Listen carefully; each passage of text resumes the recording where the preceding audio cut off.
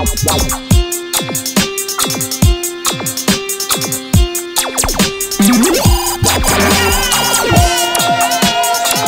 you very much, and thanks for having me. I've been in Canada for like 3 hours, whole 3 hours now.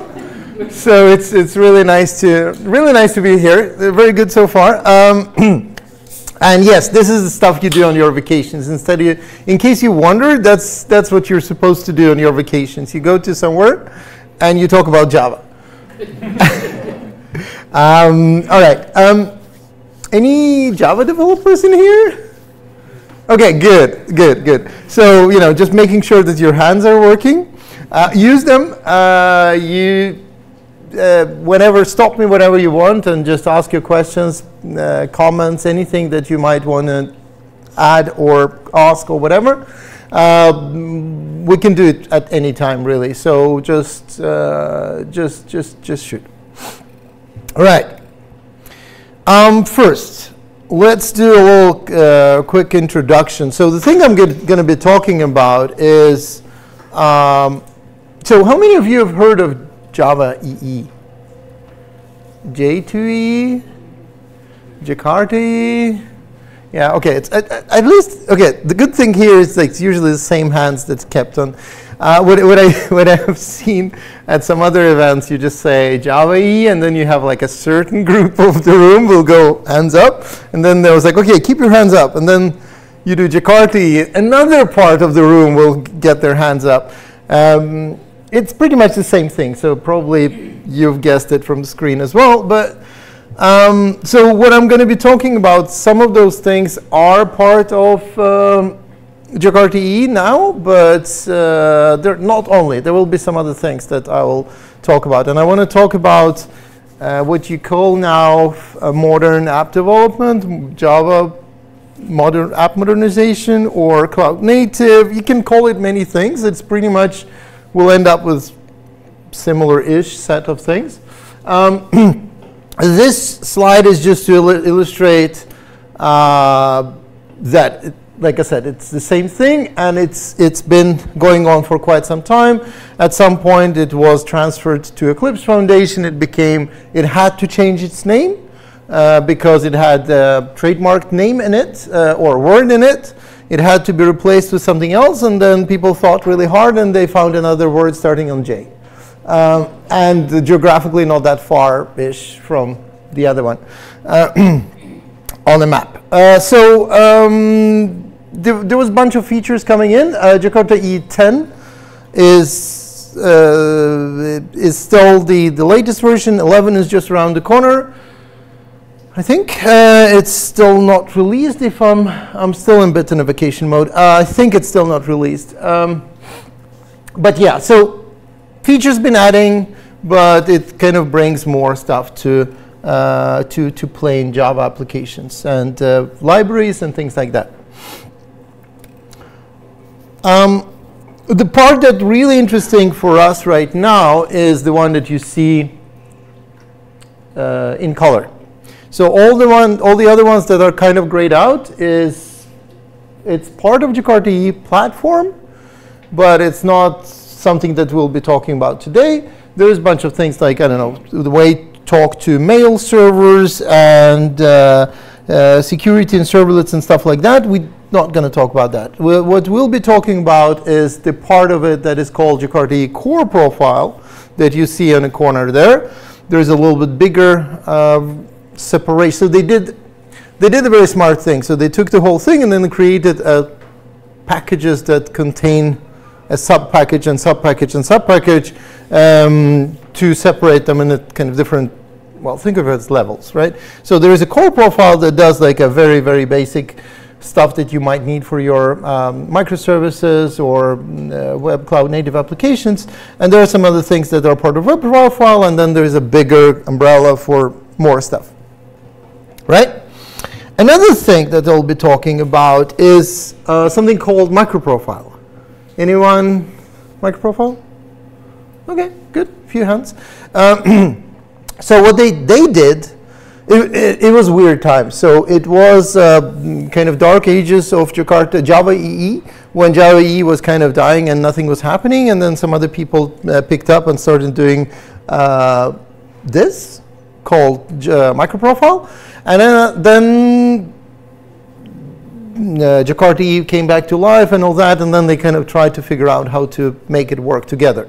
So what you see at the bottom there, the little yellow box called Jakarta EE 10 core profile, that's the ones that you saw. That's all the boxes that you see there, right? And then on top of that, they build some other stuff that helps you to create more cloud native friendly applications. You can do all of the things that I'm going to be mentioning or talking about, you can do with other things. There are things like Micronaut, there are things like Spring Boot, there is like a bunch of other things. That's fine. I mean, most of those things that I'm mentioning here, you will be able to find in the other ones as well. Like things like health, things like metrics, fault tolerance, all those kind of things. The things that you see on your right side with the standalone box around it, we're not going to talk about that. That's separate thing. A lot of cool stuff there. Feel free to enjoy and test it and try it and stuff, but it's not going to be a part of this thing, this talk. So I mean, I had to pick 5 things, and there's so many things to talk about. I mean, each box could be a talk on its own. This is a wall of text, and this is wall of text to show you 2 things. One, never put them in presentations, because I lost half of you already trying to parse that. The second thing is actually there is actually a system to the madness. So the second thing is actually to tell you that all of the things that I'll be mentioning, well, most of the things I'll be mentioning, whatever is Jakarta EE or microprofile thing, there are actually specifications. So somebody sat down and wrote it down and created a textual specification, and then it's up to vendors to actually implement that stuff. Like, people like people at IBM, at Red Hat, at Oracle, at I don't know what else we have here. There are a bunch of other implementations of all that, and they all implement or reuse some libraries that implement that. So it's all specification. That also means that you can actually quickly switch between different runtimes. So you can use Quarkus, OpenLiberty, Helidon, whatever. Right. So far, so good, right? So that was the introduction, a very short, long introduction. First thing, so 5 things, right? So thing number 1, you want to make sure that your modern and cool new application, as opposed to the way we used to do that back in the day. So when I started as a developer 18 years ago, we used to do, you create a jar, you put it on a Tomcat that is running on a VM or on an actual machine under my table or somewhere in a server room or something, and then you would just deploy a new one, take it down, deploy a new one, and that was it, right? The way we did fault tolerance was just to go and kick that box and do restart maybe, and that was pretty much it, right? We don't do that kind of stuff anymore. We shouldn't do that kind of stuff anymore. We still do, unfortunately, but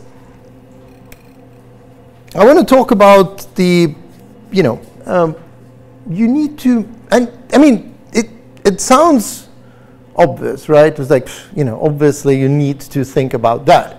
Believe me, it sounds obvious. Many people still don't do that. I work on a bunch of projects. I work as a consultant in Norway, and I've been doing it for almost 18, 19 years now. They still don't do that. There's a lot of companies that create microservices, nanoservices, tiny little whatever gremlins, and they still freeze up and die if anything goes wrong. So fault tolerance is an important thing. So why it's important? Well, your application might crash, or like services inside your ecosystem might crash, and then the other services that depend on it don't know what to do. You need to, or you might want to switch to another solution. So say you have a service, it's outside your control, It gives you information you need, but it's not stable. So you might want to use that as much as you can, but when it fails, you want to switch to something more reliable but still less precise, maybe. I mean, think of a weather service, right? You have something really local but very bad in the sense of response time and all that, and sometimes when it fails, you just want to pick something from, I don't know, weather.com or something very, very generic and just pull it and just shows at least something. And the other problem is that it has happened quite a lot of times when some services inside people's companies' networks go down, they will end up DDoSing themselves or kind of sending too many requests to their own services that are being down and then taking down the whole network. It has happened quite a few times. I mean, it's still going to happen if you don't create things like exponential backups, retries, and things like that. I mean, I work for a place, like a customer, where if they don't scale down their Kubernetes cluster, they end up DDoSing themselves if something goes wrong somewhere on the other side, on the outside. So it's actually a thing, right? So it's really important to think about that. They didn't, so now they actually have to go into Kubernetes and scale it down and scale it gradually up again so they don't DDoS the other thing that dies. Yeah, so you want to do that. So the way you do that in microprofile is using annotations. So one of the good things about microprofile, if you're used to good old way of doing with Jakarta with annotations, you're still there. If you hate it, well, bad news for you. You need to try something else.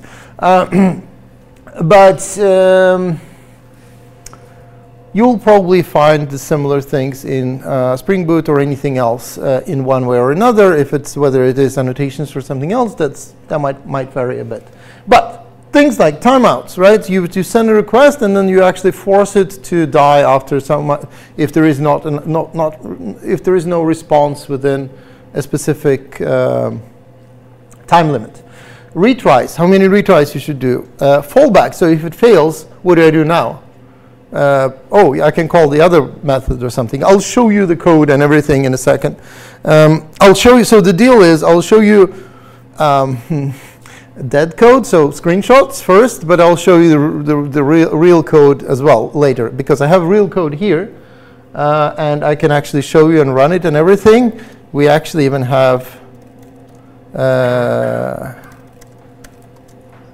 bunch of containers running, so it's actually a thing. But for now, I'll be showing you a little bit of. Oh, that's a good idea too. So yeah, dark mode screenshots. It's very visible, right? Yes.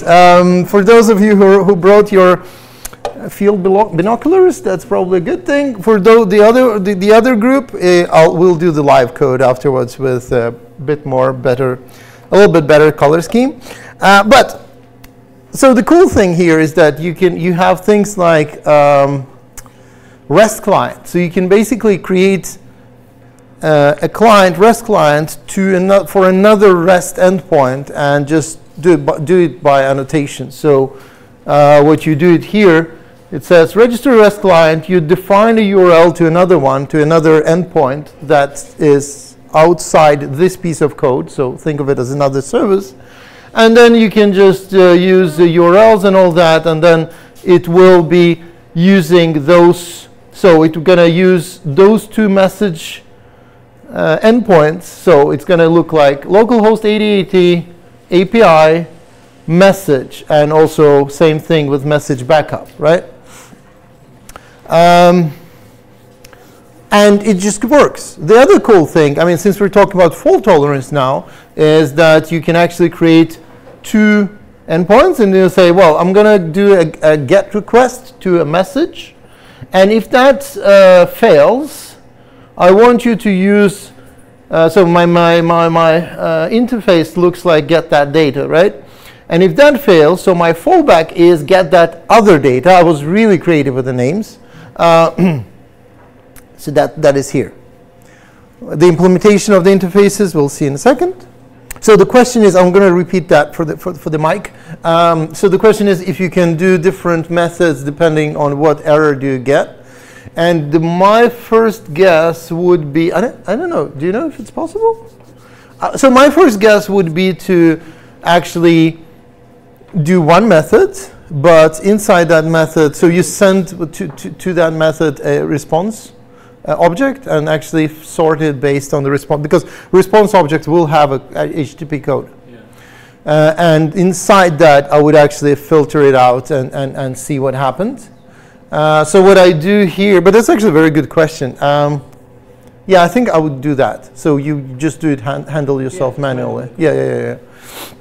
But so what I do here is that because I needed to create a bit of flickering service, so the way I did that, I do that as all geeks do. I roll a dice, and I roll a dice, and if it's divisible by 2, so if it's divisible by 2, everything is good. I return success, true. And if it's not, well, I create a error message. So I do a response server error, and also so basically 500 error, right? And I say some weird error, because I'm very, very informative with my error messages as well. Not only my function names, but also error messages. It's a lot of things I'm showing you what to do, but I'm also showing you a lot of things you're not supposed to do. So that's one of them. So you've seen 2 things you're not supposed to do: wall of text and bad naming of things. If I show you off by 1 errors, we've covered all IT problems, I think, in one go. I'll probably do that at some point, non-intentionally. Right. And when that happens, I want, so my response code is, if everything goes okay, I send this message, right? The one that is on top here. So it's JSON saying, message hello there. And if everything goes well, I just return that message back to the user. If it's not, I will go to this method. So that's my backup implementation, right? Because we had an interface in the previous slide. This is implementation of that. And then you go a backup hello instead. Then you actually know that it's the backup message. Otherwise, you wouldn't see the difference, right? And we're going for a full fun demo thing. Do you want me to show you actual thing in action right away, or we can do it at the end? Right away? Yeah, let's do it now. Okay, let's do it now. Nothing can possibly, what can possibly go wrong doing live demos, right? Right, where do we start? Okay, let me see. Localhost 42.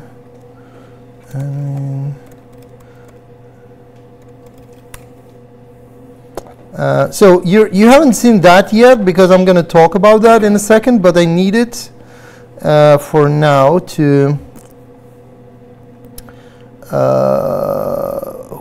let's see. So the cool thing is, another cool thing I'm going to show you right away is that the code that I'll be showing here and I'll be using here and everything, it's on GitHub open for everyone. So at the end, I'll show you the link. You can go and clone it and download it and play around with it as much as you want. And the important thing here is that I have a wiki.markdown at the root that actually talks about all those things. Like we're talking about fault tolerance, talking about health, and all this kind of things. As a it's IntelliJ bug, I need to do this. Yes. So there is a little bit strange bug that sometimes does not render Markdown files because they're struggling with some kind of Chromium something issue. I talked to the guys behind it. They know it's a thing and they struggle with it. They'll fix it eventually, I guess. But speaking of being very, very geek, I did create an architecture for my microservice stuff, and obviously I created that as an ASCII, so it's actually text. So if you open it in a browser and you have a little bit weird resolution, it might not look good. That's the downside. The upside is that it's very geeky. I guess that's an upside. So, you know, actually this one is smart. This one actually is not doing the line breaks. Anyway, so the setup. What I'll be showing, a lot of those things I'll be showing you is that you have a front-end microservice, right? So it's a web service that is in a front end, which is, well, not front end as you think. It's not HTML, but front end. And there is a back end service, like back office service, that it will be calling, right? And there is something in there that you ignore for now. We'll talk about that later. But think of those two things, right? And then I have two endpoints on service A called hi and feature.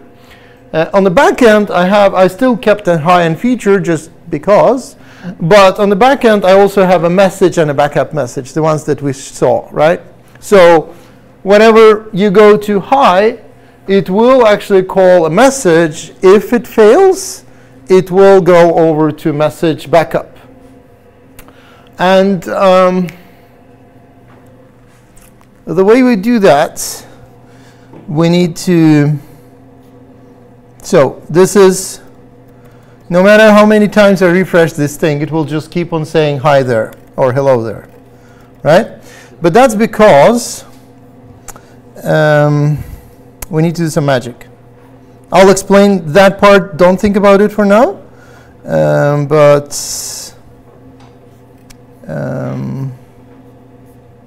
me see.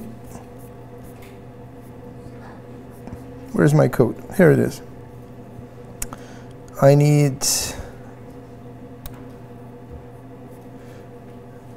to create feature. Oh, it's really annoying. I'll resize it back. So feature.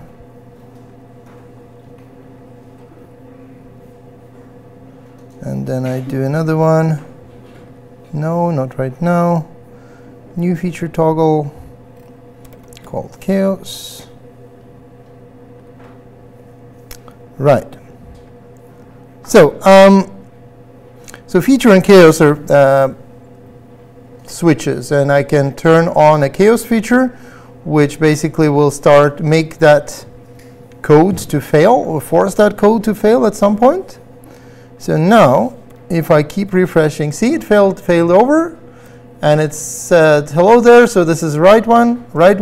Oh, it failed. So it goes to backup, and then the right one failed. Right, failed, no, right, failed, and it just randomly will keep doing that. And the way that happens is, where's my code?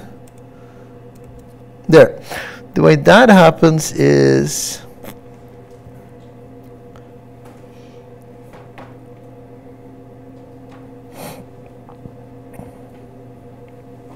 this thing right here. So we do message or backup message, and depending on what endpoint fails, it will actually return the right implementation. And the way I do that, I have WS backend and WS. Come on, there you go. WS client and WS backend. So client calls on the backend, and that's exactly what I'm doing. So if you see where this piece of code is, it is inside a service, and it keeps on calling that stuff from backend service, right? The way I did this as well is also to, yeah, let's not talk about that. There is some stuff with Docker, not Docker, and port numbers and all that. I actually need to call the port numbers inside the network and not outside the network. But yeah, let's not go there. I'll explain that if you want later. It's more of Docker Compose and Docker container kind of magic stuff. And on the reason we needed to do that on source. Oops, Java demo app. So the reason we wanted to create a chaos variable is that I have a little switch here that says, you know, if chaos is on, just think of it as just a true-false variable for now. I'll explain all that, whatever that means later. But if chaos is on, you do that stuff. If it's not, then you just always say it's success. It's kind of feature flag. Yes, it's a feature flag. It's exactly what it is, and that's a spoiler for later. I'll talk about that in a second. But the cool thing is that you didn't really have to do anything else but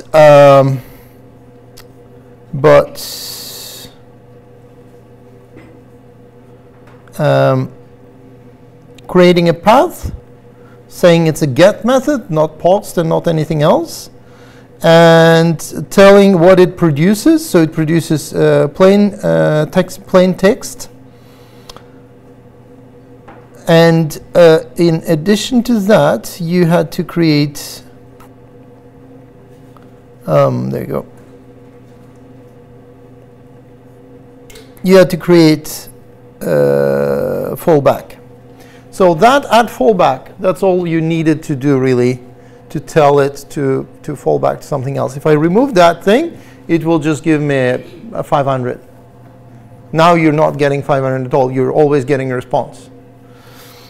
So that's a cool thing, and it sounds very obvious, but in a lot of enterprise applications, they kind of forget about that because people always think about sunny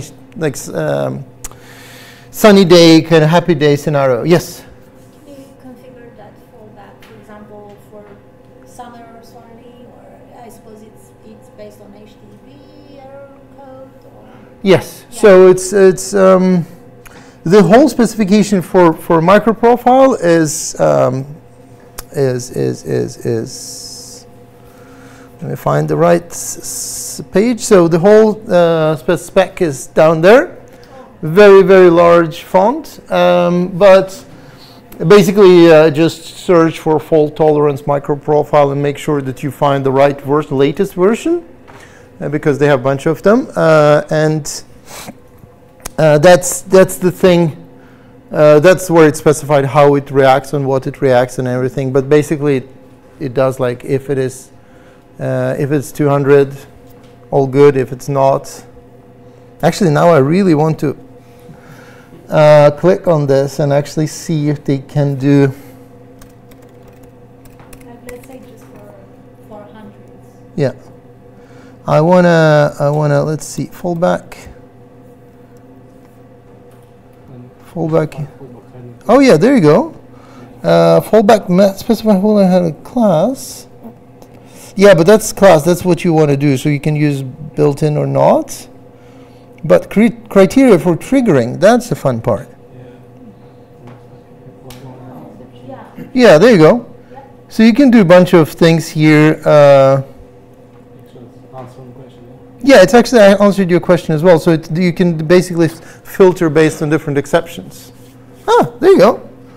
It's sometimes it's not as it's always scary to click on things and do things live, but sometimes it's actually not that bad as you might think. So that's a good thing. Okay,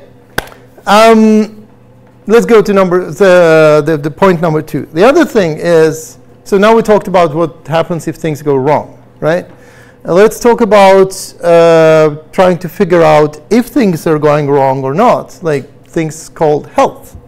So you want to check how your application is, if your application is healthy, and most of the things you want to do with all that, most of the things I'm going to be mentioning, you really want to do it programmatically, and there are tools for that, right? For things like I'm going to be mentioning later, there are tools like Prometheus. For this, it's probably something built in Kubernetes that will ping and check, and if application is not healthy, it will kind of kill the container and spin up a new one and all that. So of course you can use it manually as well, but this is actually made for both, really, for machine readable and human readable kind of thing, at least this. I mean, if you really want to see application health and read it manually, be my guest. If you have many applications, maybe you might get busy, but you know. So you want to see what's happening inside your application, because why is that thing important, and why do we want to separate them? So we have three. Yeah, I mean, I'm really bad at puns. I can't help myself, so I ended up with what's up. You know, it's just like, you know, damn if you do and damn if you don't. But you know, I ended up doing it. You really want to know several things. So you want to know if your container is up, and you want to know if your application is up, and you want to know how it's doing and all this. So because, you know, when things are being automatically spun up by Kubernetes or whatever, there's a lot of things that's happening, right? The request comes in, Kubernetes doesn't know what to do with it, or when you build, well, if it's even more visible if you think serverless, when you don't even have a container to respond to it yet, right? First request, cold start for a serverless application. A request comes in, something, whatever it's running, serverless application, whatever on top of Kubernetes and all that, needs to figure out, okay, this request comes in, what to do with it? Oh yeah, I need to serve it to that service. Okay, do I have this service? No. Okay, I have to go to container registry, grab the container, stream it back to whatever where I'm going to deploy it.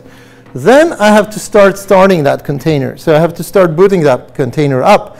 Then I need to boot up the whatever operating system-ish thing, whatever layer you have in a container.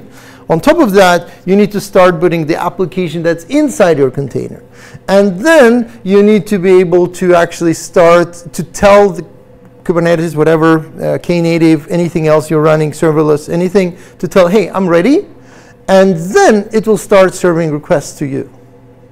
Right? So URL comes in, bunch of things happens. At some point, it says, hey, I'm ready. Then it connects to you. You get an answer, and you get that. It all happens in milliseconds. You don't think about it, but it still happens. And for that, you need health.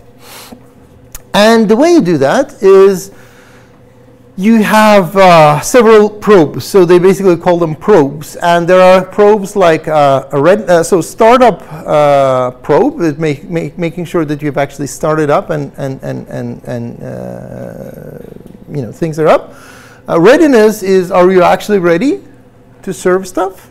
And liveness is, well, it is what it is, right? Are you live? Are you actually ready to, not ready, but are you still alive, basically? Think of it like this, right? So it can be, for example, if your application depends on a bunch of database connections and database connections die, you can ping liveness, and inside liveness, you can actually check for those connections or something like that, right? Again, it's a part of microprofile, but similar things you will be able to find in other frameworks as well. Specification is also very clearly stated at the bottom there. Very, very big font. I'm a very big fan of that. But at least you have something for later. Yeah, and yeah, okay, let's do this. So live demo. We have, and the cool thing is, you don't really have to do anything except for implementing those probes. And when you've done that, it just magically appears at /health.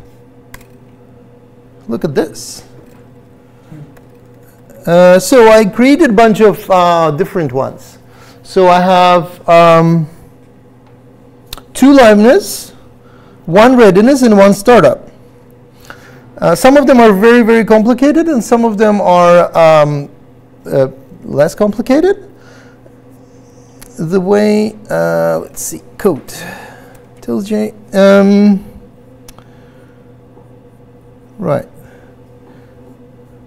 I'm going to go the same way I really want you to go through this, because then you have all the links and everything. And the beautiful thing is, beauty of this is that this is actually links leading into the code base, and that will work on GitHub as well. So you can have a look at the health package, and then there are like a bunch of different things. So simple health check, well, it's very simple. So it basically always return up. It will never do anything else. It will just say always happy. So that is not that fun, but this is fun. So here, I actually do a little bit more advanced thing. I mean, it's not very advanced, but still a little bit more advanced. I do what I do is that I basically time a request, and if request takes less than 3 seconds, I say it's all good. If request takes less than 3 seconds, I say, well, something is bad, something is wrong. And the way I do that, I just take a timer, and the way I make sure it will fail, I'll show you later. That was the other feature called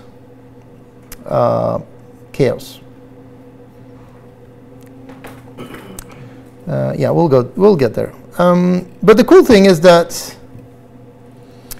if we turn on, so there is something called delay. I keep on deleting containers, so feature flags keep disappearing.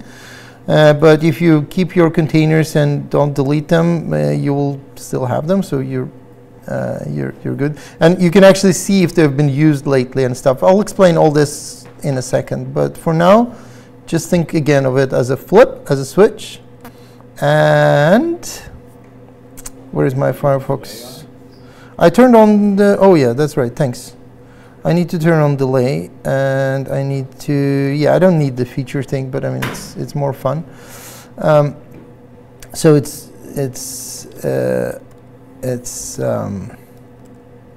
yeah, I'll explain feature in a bit. Okay, if we check out the health, you see that will go a bit longer for roughly, I think I put in 5 seconds. So you see there is no response. It's actually still loading. And when it did, we're down. So one of those things are down.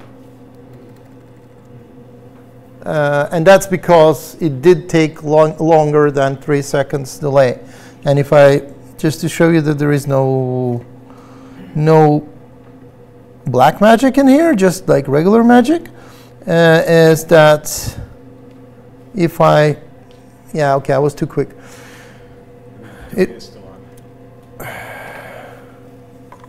Did I flip the wrong one? Yes, I did. Thank you. Told you I'm in vacation mode. Okay, come on. So it takes usually around few seconds, like maybe 10 or 5 to 10 seconds to propagate all the changes. So now it's up. Yeah. So now I can refresh it as much as I want, and it will be always up because I removed the delay thing. The way I did that, again, I just put in sleep and sleep for 5 seconds. That's all. The implementation of all those things is kind of quite fun, but it's not rocket science really. It's basically doing some stuff and responding dot down or dot up, and then you can actually add an error message that you want. So, for example, for this one, it actually says critical service blah blah is too slow. And that's what happens if we do this and this, and see, it's already propagated, so it's already sleeping. There it is, and now it says the message that you saw there.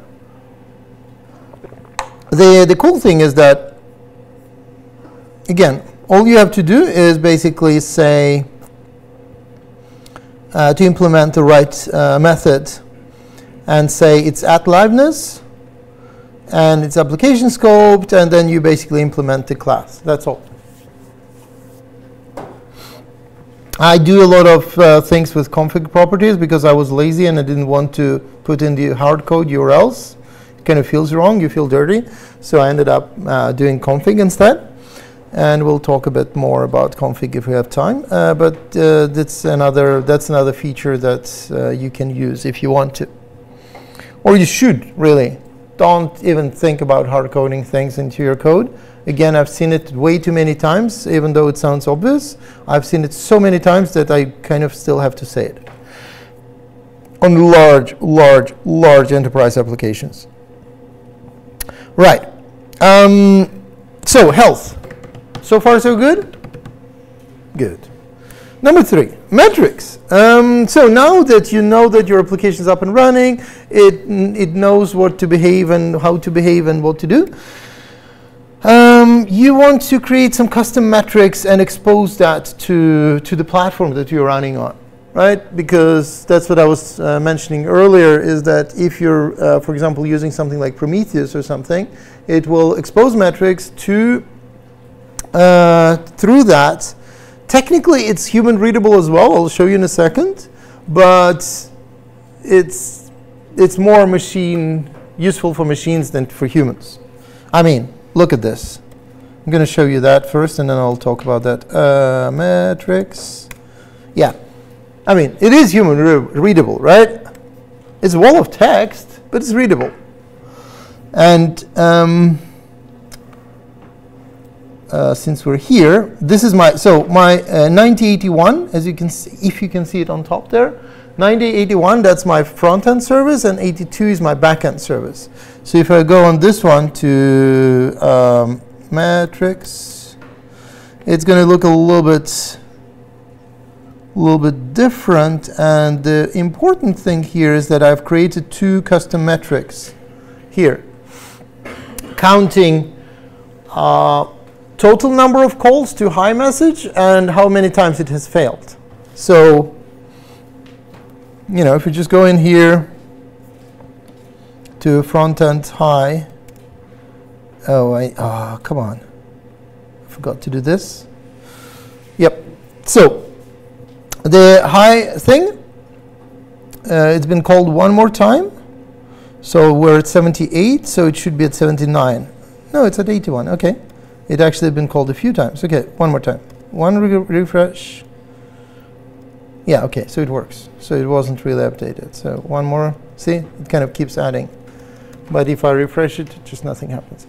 Okay, so this is custom metrics that you can create. And the way you do that, you, yeah, I told you why, right? You want to do custom properties, parameters, specific to your application, but still expose it, because it can be, for example, because you want to scale based on some kind of custom things, or you want to expose how many times something failed without really making it visible for user or whatever. The way you do that, add counted. That's all. So you do add counted, you give it a name, and you give it the tag, and that's it. And you can actually do the same name, different tags for different services, and it will still manage to separate them. That's what I'm doing here. So I'm having the same name. It's called service total, service total counter, but I still have 2 different tags called purpose. One is failover, and the other one is total. So if everything fails, it will still increase this one, but it will also increase this one as well. And you can do a bunch of things. You can do like absolute values, non-absolute, you know, all the fun things. If you want to understand and know what it is, you can go into the specs again and have a read and have a look there as well. Okay. Show you that thing in the code.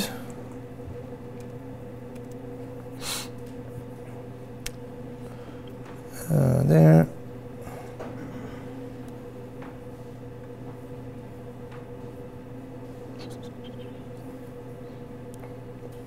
Again, we can do it, let's do it the easy way.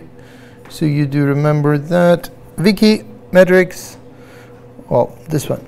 So you can have a look here, and you will see counted. So that's the way you really do that. So you add counted, that's all. You can add more information about it and description and summaries and stuff. That's really nice, but you don't really have to do it. That's all you have to do is just to say custom messaging service, purpose failover, and purpose total, and that's it, really. The way it will look like this, it's like custom messaging service, and that's what you will get, right? Yeah. Every time you restart, it will start from 0. Yeah, I mean it doesn't. It's like microservices. It's stateless, so it will start from zero. So if you want to do something about it, that's the thing. So you collect those metrics. You do like, and that's why you want to maybe do like absolute and non-absolute values or whatever, and then you can collect them with Prometheus or with something else, logging, whatever. Yeah, I mean I showed you quite a lot of. So that's the actual. All you've seen so far was the spoiler alert for feature toggling, and that is the thing that is not microprofile or Jakarta E connected at all, but it is basically an idea that you need to make some features available at some point, and you don't want to have them available all the time or for everyone, or it can be many reasons for why you want to do that. First of all, you just want to turn on and off features for everyone. You have something, you just, like we did here. We added delays, we added like some crazy stuff and all this. Otherwise, you might want to do it because you want to do gradual releases. You just deploy an application, but you don't want to make it available for everyone. You might want to make it available for 5% of your users, 10%, 50%, whatever. Or you can do focus groups. Everybody in Canada gets something about maple syrup. I don't know, Canadian flag. But everybody in Norway gets something else. Picture of a moose. No, that works and doesn't work. Yeah, okay. I guess that's the thing that we have in common. But you get the point, right? You want to do like based on IPs or location or just A/B testing, whatever, right? Another thing that's very useful is partially implemented features. So imagine that you've implemented already data for a front end, back end is not ready, you just add a feature toggle, so you turn it off on the back end and you can still deploy it. But you don't turn it on until the back end stuff is deployed and rolled out, and then you can turn it on and it will just work. Otherwise, you have to kind of remove it from the code base and all that, and it kind of sucks. So you don't want to do that. There is only one thing. I mean, if you're going to do that and if you're going to add feature toggles, you have to promise me one thing. So at this point, we get up and put no. But but I seriously, I mean it. Really promise me one thing: you will remove them when you don't need them, because those feature toggles, if they're not removed, they have a tendency of becoming like a holy thing that nobody dares to touch. You don't want to do that. So after some time, it's just like nobody dares. We're like, what is that feature? We don't know. What is it? No, we don't touch it. 2 people tried to remove it. They got fired for that. So, don't do that. You don't want to be one of those. Right. So why really, or how, or kind of why? Because I did a talk, I talked about this at a conference, and people were like, can't we just add like some ifs and stuff and elses and things and just be done with it? Sure. How many ifs do you want? What's a plural of if? Ifs? Yeah, I guess. How many of them do you want? How many elses do you want? Or how do you kind of handle all that? You can put it in a config file. Yeah, sure, you can. Do you really want to restart your application every time you change a value? You want to use a tool. And there are many tools. And one of the tools that I'm using is just for no reason at all. Well, there is a reason. So one reason is that it is it's open source. So you can just basically do a git pull. And so that's what I'm doing here, actually. I'll show you. So, so you basically do git. If you look at my history, it's probably, it's like showing your history from command line. It's always a horror show. And it's being recorded as well, so it's going to be fun. Can I do, what's that? Wait. Come on. No, it didn't work. Sorry. Yeah, no, that was bad. Head, yes, thank you. That's the, yes.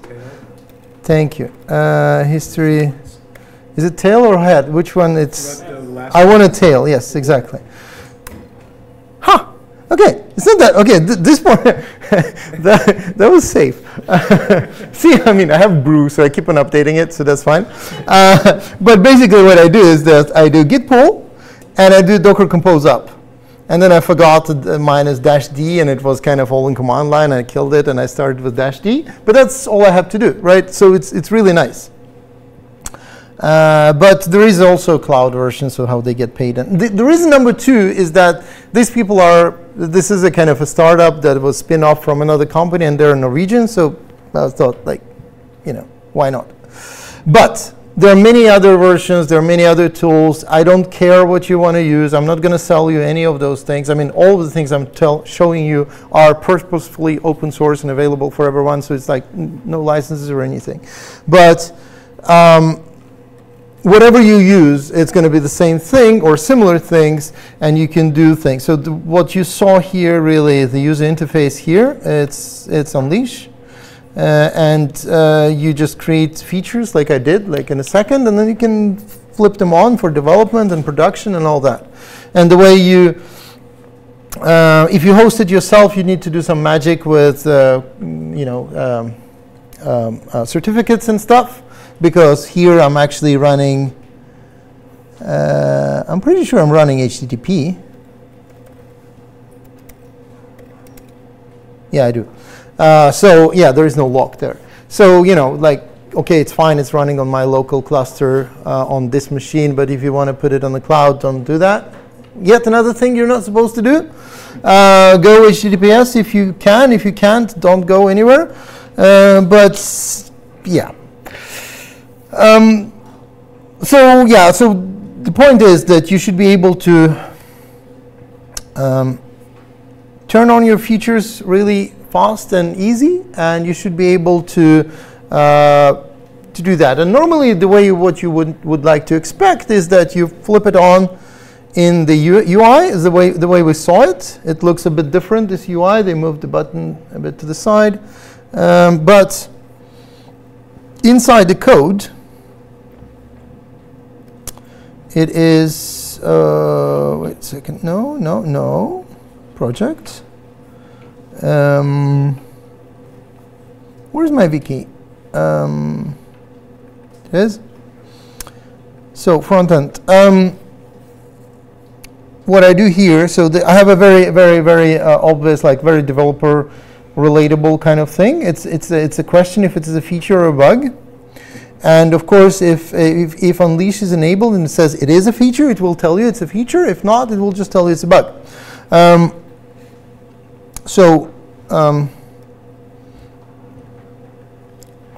Feature. See, it's a bug. And then we go in here, we flip it, and magically it will become a, come on. There, it's a feature. I can zoom in. So you see, it's a feature now. Now this is how you remove bugs, people. See, I told you things you're not supposed to do and things you're supposed to do. This is how you kill bugs. No. Can I ask a question? Of course. So Unleash and OpenShift is kind of similar, or? No, no. I don't know so OpenShift is, think of it as a platform to run stuff, and it can be hybrid or not hybrid, or or just cloud or whatever. It's mostly it's Kubernetes with some more stuff added on top of it. I mean, I'm not a Red Hat person, so probably if there are Red Hat people that might kill me for saying that or not, and they might have a more official version. But since I'm not connected with them, I can say that. And we're in kind of an IBM office, so do you have a better version of what OpenShift is? Red Hat, IBM? Sounds right to me. Yeah, okay, good.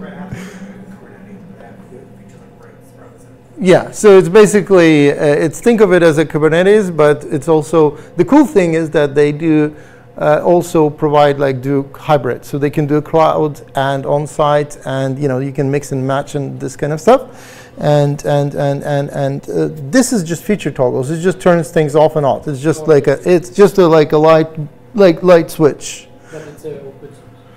It is open source. So if you just go to GitHub Unleash, there you go. Here. So basically, what I did was just to go to that URL, and clone it. And I did something something you're not supposed to do, but I just really wanted to do it. So right before the talk, while I was standing here, I did git pull. I downloaded a new version and build it, and it just somehow it runs. I was surprised myself.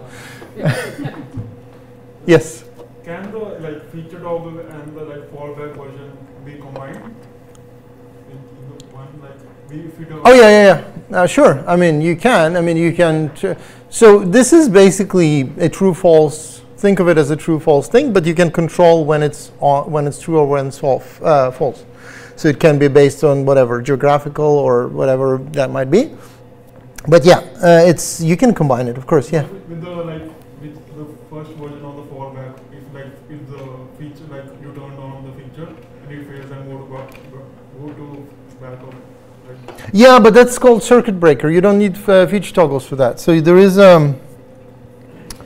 go back. That's circuit breaker. Oh, not clicking on that.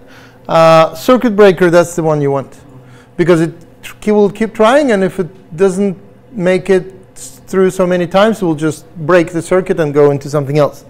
And then you have also retries, so you can also define number of retries or how or whatever, and then you have the timeouts, and so you can stay there. You don't go into features. Yeah. So basically, Unleash is just standalone application storing our flags. Yeah. So if you Google or search for anything that is like feature toggle software, there will be a bunch of them. It's just one of them because I needed something that I can run. It's just random. Technically, it's almost a random example, right? So it could have been anything else. There are open source and paid and non-paid and whatever. They provide a cloud version as well, so you don't have to think about anything. But if you want to run it yourself, I think most of the features are available. It's just a tiny little bit that is not. That's commercial, but yeah. But the whole thing is open source. And what I wanted to, okay. So I wanted to show you the code. So this is how you do it, right? You do unleash is enable, and you provide a name of the feature, and it will always return you true or false. But the way you define that object is basically this. So you point to a URL of your unleash API. You give an instance ID, you give your app name, and all this, and then you do the API key, which mine is very, very super secure. It actually says there is no. There is a secure word in it, so it must be secure. We ignore the first part, and but that's it's. But no, but I mean the point is, like, if you're running it all in your own cluster and it's closed, you can do things like that. This is a demo application. In production, I would never, ever do that. And no, but seriously, I mean it. Don't do that. But otherwise, it's, and also change your password for the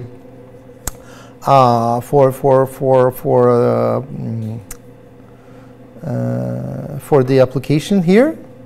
And if you look at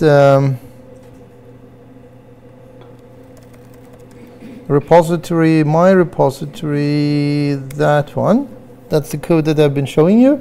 It actually even says the username and password in clear text here, because it's just default one. Unleash. Yeah, there it is. So default credentials. So, this is just the default installation. I didn't change anything. I just pulled it and I started it. But you want to do that production ready if you want to. This is username and password from their docs. It's not. It's nothing like super secret. Right. Okay. So we're good with feature toggles. You remember what you promised me, right? All of you? You will delete, kill the features that you don't need to? Yeah. Good. Right. Let's go back here. Yeah, so we talked about this. Last thing is a bit of mixed basket of things, and I'm almost done. So I'm almost on time. Eventual consistency is another thing that we developers strive for. So eventually we'll be done. Okay. Another thing that you have to promise me to do is that when you do all this kind of stuff and when you deploy things to clouds, serverless, whatever, your own applications, there will be at some point times when you want to do it like I did. Just go into user interface, like here, do stuff, click on some things, and just create some things, and just it works, right? That's another thing that you really have to promise me not to. So ClickOps is a very bad thing. You should have infrastructure as code or whatever as code because it's not documented. It's never documented. If I forget how to add a feature, if they change the way to add new features here, I'll be struggling. And I was like, what was it called again? What it did? What happened? And it really is not good in a big scale, right? If somebody quits or gets sick or something and somebody has to replace them for some time, they will be like, yeah, okay, how do you, oh yeah, you have to log into this URL, type in that password, do this. It doesn't work like that. So don't do ClickOps. Try to create it as infrastructure as code and all the setup as code as well. Why? Well, because it's reproducible. You can actually do it over and over again and it will get the same results and does not rely on your memory. It's documented because people know exactly what features have been turned on and off. We have a huge Kubernetes cluster at a place I'm working where we have like enormous, super ginormous Kubernetes cluster for many, really many nodes. And we need to upgrade it. We don't know the exact settings of it. Like you can dump it through APIs and stuff, but we don't know how exactly it was set up because it was click, next, wizard. And it sucks. It's not easy to create a new environment or whatever. So if it's infrastructure as code or automated, it's documented. And well, obviously, if it's automated, it is automated. Water is wet and earth is round and all this. Well, almost round. Technically, it's not. Let's not go there. It's round-ish. It's a bit squeezed. But the downside is that it needs to be maintained. So you really need to actually keep changing things because it's not really. You remember this logon of Java? Yes, exactly. Red ones run everywhere. This is not like this. This is write it once, maintain it forever. But it will pay off. Believe me. I mean, you can still run it everywhere, but you just need to. Things will break because new versions, new products, new things, and things like that, right? So there are things like infrastructure as code things. So there are like a bunch of them. There are Terraform, there are Pulumi, there are OpenTofu, all the other edible things, but doesn't matter. Pick one, pick something, stick to it. Bash scripts, if you're that way inclined, I don't know, I don't judge. But have something. Another thing is that microprofile config, so that's more of configuration things. There are some examples in the code. I barely showed you that. I'm not going to show it, but you can search for it and have a look. The way you want to do, the reason you want to do config is that your environments will look different, right? You have production and testing and staging and development and all that, and they will all have different URLs, and you really don't want to put them in manually everywhere. You can actually create different configuration files and just put them as you build them inside your CI/CD pipelines. Right. When you choose your infrastructure to run things on, okay, there's a lot of things you have to promise me now. So one of them is that you don't pick Kubernetes just because, right? Like everybody else is doing that. Microsoft is doing that. Google is doing that. Well, my little startup of 1 person and 3 users have to go with Kubernetes. No, not necessarily. So you really need to think about what your infrastructure, what level of infrastructure kind of complexity you want to go. You want to go infrastructure as a service. You want to go platform as a service. You want to go like serverless. You want to go VMs. Sometimes you have to go VMs. That's what we used to do a long time ago. Sometimes you still have to do it. There are reasons, like special hardware, special whatever, special software requirements, have special anything. Serverless, that's probably mostly a good thing for a lot of the people, but not always, because pricing can be a challenge.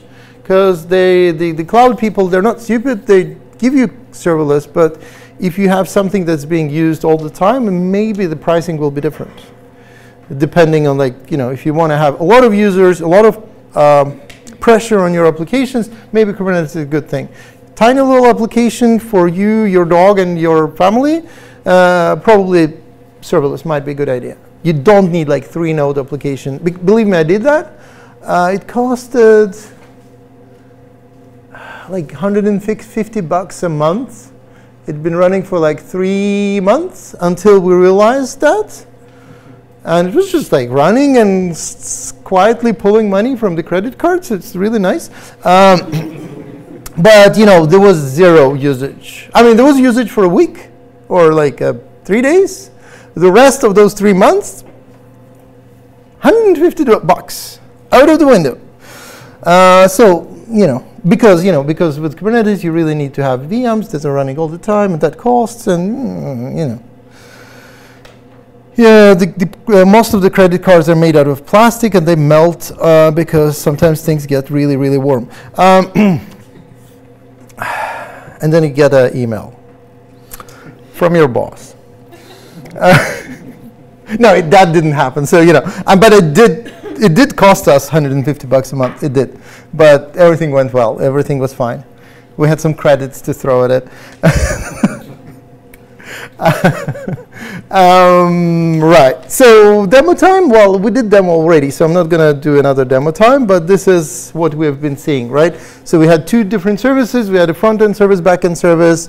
A bunch of endpoints, so 2 for front-end service, 4 for back-end service, with a bunch of others that are extra, like health and metrics and all that, but that kind of came in addition. And then we had a feature toggling service that actually had the toggles, like feature and chaos, and also it had delay. I didn't put it there. Right, so the source code that I promised, it's here. There is actually a trick. If you don't want to write down, I mean, you can take a picture of that. If you don't want to do that, you can go to this website. So I was bored one day and I created it. I was bored. So it's a bunch of links that like all the social media and everything. So if you want to find me on whatever social media you prefer, I'm there. LinkedIn, yeah, I'm on LinkedIn as well. I didn't put it in here, but yeah, you will find me there as well. But the thing is GitHub. So this is the one that you want to go right now. If you go there, you'll see 5 features. Where is it? It's probably in repositories. 5 features talk demo. So that's the one. And this is the code that you have been seeing. This is the thing that I've been showing you. And if there is anything, well, there's always a chance to send a pull request. I think it should work now. But you know, if there is anything. And apart from that, I mean, yeah, so this is me on Twitter, and all the other social medias are on that link. And there is also another very, very old-fashioned, extremely old-fashioned social media. It's called email. If you need that, just come and say hi, and I'll send you that as well. I'll give you that as well. But yeah, so technically it's social media, right? You can send private messages to everyone that are not very private because it was implemented that well. Again, let's not go there. Anyway, that's it.